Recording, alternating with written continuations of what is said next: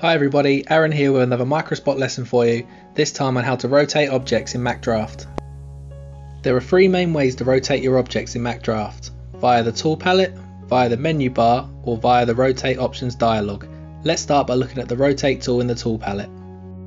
To use any of the rotate tools you need to select an object first.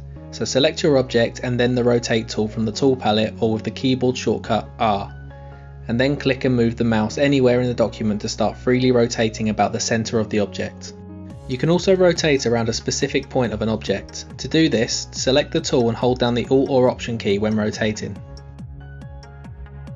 Let's say you want a specific angle of rotation applied to your object. This can be done simply in MacDraft.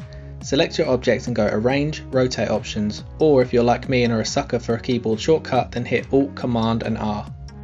This dialog allows you to input the exact degree of rotation you want and whether you want to rotate from the center of the object's datum point, or a general reference point. Another great feature of the rotate options is that it remembers the 0-degree position of an object. Let's say you rotated an object earlier in the project but now wish you hadn't done that. Bring up the rotate options and return it to 0 degrees.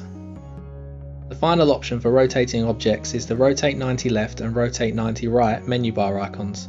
They do pretty much exactly what they say they do. Select your object and then click one of these buttons to rotate it about its center 90 degrees to the left or 90 degrees to the right. You can also rotate 90 degrees by the object's datum point if you hold down the Alt key when clicking the tool. You now know all there is to know about rotating objects in MacDraft. Have fun with your project and I'll see you again soon in the next Microspot lesson.